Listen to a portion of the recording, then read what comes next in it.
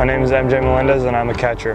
Honestly, there's not too much I remember specifically about the morning of the draft. I went into the day, kind of woke up really excited, knew it was a big day. Tried not to put too much pressure, tried not to think about it too much. Just tried to have fun with it, just like if it was a big game day that I was going into.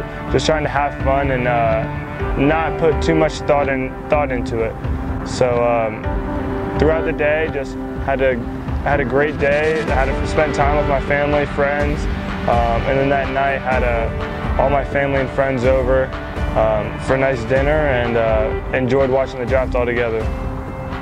It was just an unbelievable feeling. I had chills, I had goosebumps. It was crazy when you hear your name on national television, being called by a major league team. It's a dream come true.